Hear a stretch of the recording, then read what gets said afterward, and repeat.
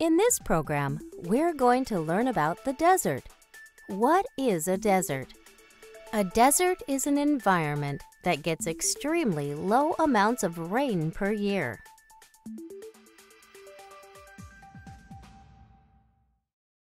Most deserts get less than 10 inches of rain a year. About 1/3 of the Earth's surface is covered by deserts. There are hot deserts and cold deserts. Cold deserts are covered with snow and ice. Cold deserts are found close to the poles or at high elevations. Antarctica is Earth's largest cold desert. Hot deserts can be covered by sand, rock, salt lakes, stony hills, and even mountains.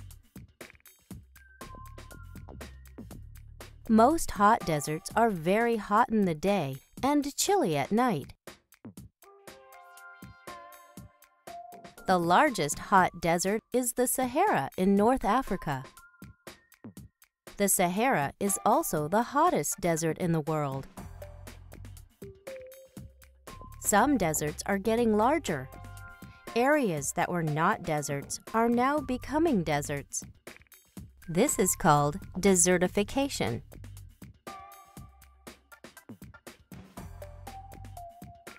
It does rain in the desert, but not often.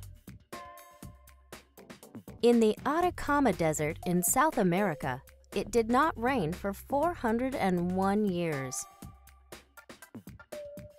In other deserts, it may rain every year or once every few years. When it rains in a desert, a lot of water may reach the ground in a short time. Sometimes people bring water to the desert from wet places in order for plants and humans to survive. This is called irrigation.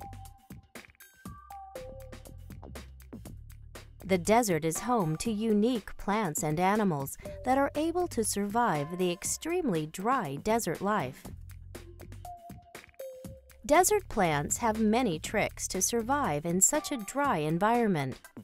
They are good at storing and finding water.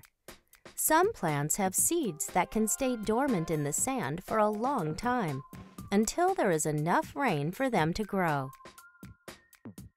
In hot deserts, you'll often find cacti. Cacti are great at storing water. With their waxy outer coating, water can't escape.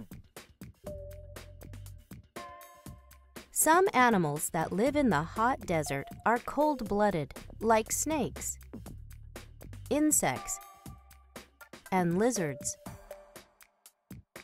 Mammals that live in the desert are usually small, such as kit foxes. Fewer animals live in the cold desert.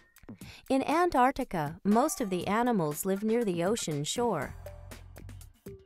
Because of their ice home, seals, penguins, and other birds rely on fish, squid, and other sea creatures for their food.